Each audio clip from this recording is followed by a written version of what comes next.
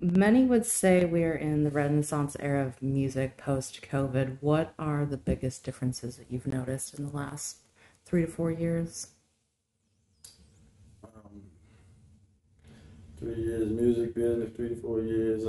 I'm just glad people are back outside. I think the public is tired of sitting inside and probably more ready to be entertained. So I'm seeing a lot more shows popping up, independent shows and opportunities across the board. We just did a film score for a contest. Shout out to Track Nasty EMT.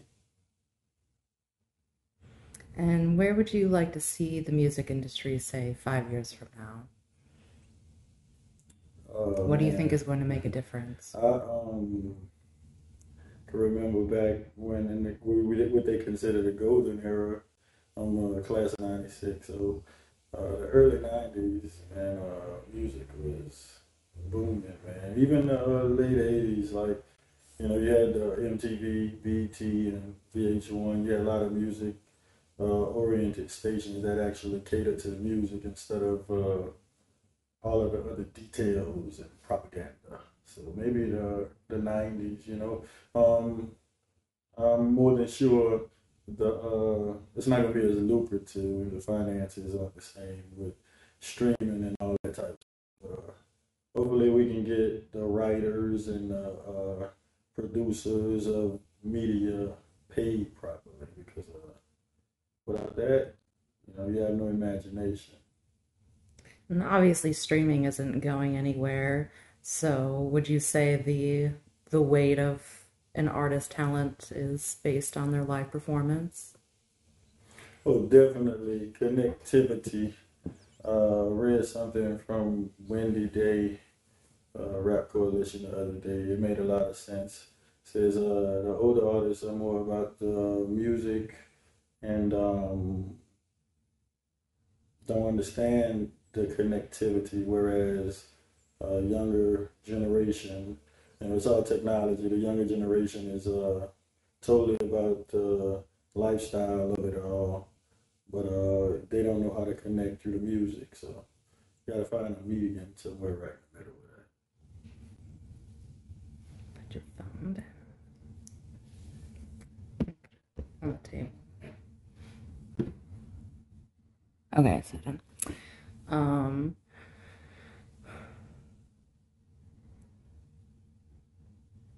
how would you say the hip hop industry has adapted around modern day oppression of people of color and minorities, as well as the Black Lives Matter movement? that. Good. That's a good question. Something I like to talk about. The politics of it all. In that '90s era, hip hop had became the president of our culture in America. Everybody was hip hop. Everybody was a hip hop baby, and it was lucrative. It had a lot of power. So the powers that be, they totally, I think, redirected the money, redirected the power, used the political system to kind of uh, sell the music back. Kind of, I guess, I want to say restarted. I'm trying to be the optimist, but the politics of it all, definitely hip hop as a culture, took hip hop, rap music, and propagated to be something a whole lot less valuable than what we can once remember. You used to have bands like NWA, and then as recently as Nipsey Hussle speaking out against social injustices and the whitewashing of the music industry and the music. And now you've kind of phased into the slut rap of things and thought music and fortunately, empowerment but also exploitation of women. Why do you think a lot of artists have diminished their voice as far as political subjects and turned more to hedonistic lyrical value? Shock value. microwave society. Again, the words you kind of asked, you answered the question. Exploitation, those who are unknowing or willing to be exploited. They don't really associate with where the hip hop or our music, again, that was so powerful. They don't really identify with that. It was the voice of the people. Hip hop came from organic experiences, and a lot of people are just like emulating with what they believe is hip hop. So it's kind of in a wash right now. I think it's separating. I think again that 3-4 years question we talked about is a thing. I think people are starting to try to find that balance in that medium, but politics again. I'm not anti anything. Live and let live. But my demographic, we've been put up against some sort of obstacle. What is your demographic? A young hip hop songwriter, perhaps, and I just set myself aside because I'm speaking from my own individual. Um, when people associate you with rap or being a rapper or a hip hop artist, they totally go to the same narrow-minded point of view. The sex, drugs, hip hop, things that are very physical. But I like to think of myself as on a celestial being, a spiritual level, and we try to use our music to educate and entertain. It ain't boring. It's not weird or anything. It's pretty concise. It's pretty clear. But we do try to lean on the positive side of things and try to be a builder with it and speak from the heart of the people. Pushing the evolution of conscious rap. Oh, definitely mind over matter. Knowing what you're up against. You know, Trying to create a platform or something that's gonna last. It has to be meaningful. Something that you can empower the next generation with. We use the word edutainment. Educate and entertain, and you make entertainment. And politics don't only reach the music industry, but as a Saints fan, it's reached into other entertainment industries as well. To elaborate on that. Oh man, I'm a Saints fan. Everybody know that New Orleans Saints, man. Crazy about them Saints. Um, I know it's entertainment and media and everything, but they use it as the Roman gladiators and the staging of these great athletes, and you can even see it inside of those situations as to where you use the politics. We recently had the Colin Kaepernick thing. I mean, recent, it's been a while now, but you remember when I leave, if people would be in the draft, um, they have certain boundaries and certain class levels and things that we tend to excel at. They kind of box them in a little bit. Is what I feel. That's what I truly feel in my heart. Even locally on the Saints and stuff like that, you get some of those cases down here in the Gulf South.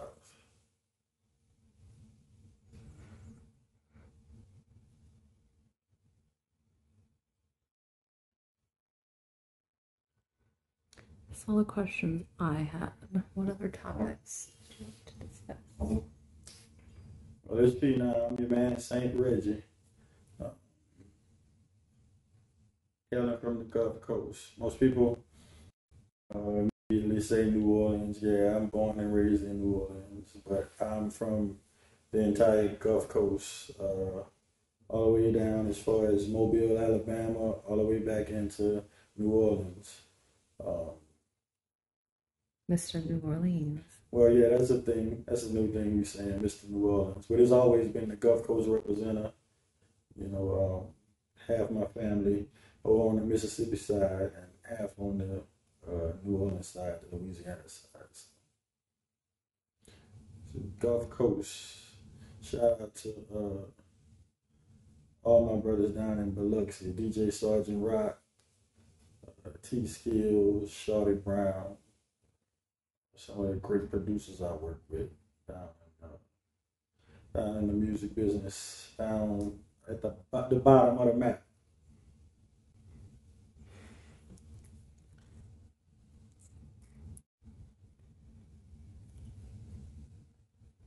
Hold on, I'm formulating the question.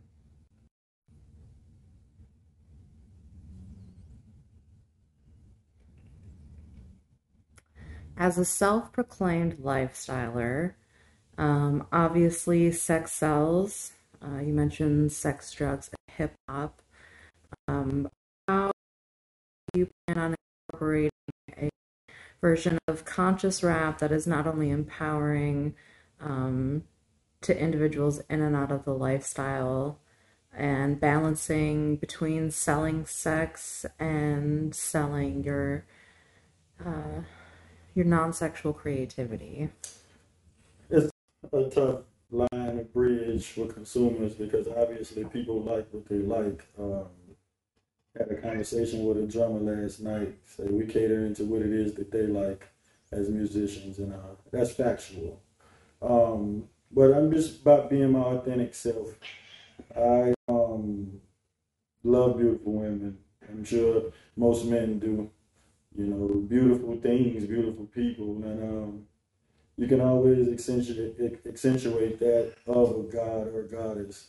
You can always accentuate that, and it may make sense to people, you know, in a classy way. It ain't got to per se be the slut rap we talk about, but in a classy way, you know, elegance. So would you say the lifestyle has been somewhat of a muse to you in your music? Oh man, that's sheets. The lifestyle is the entertainment industry. It is the source of media. It is the nightlife.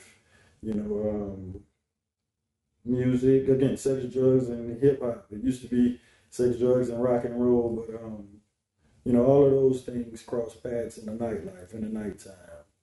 Shout out to Houdini, the freaks come out at night.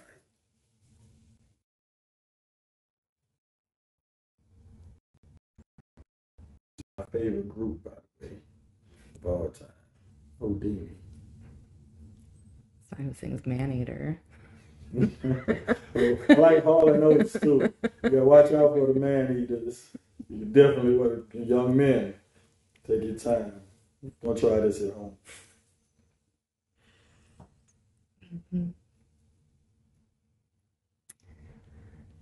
What values would you like to say is top four values, what you would like to portray through your lyrics?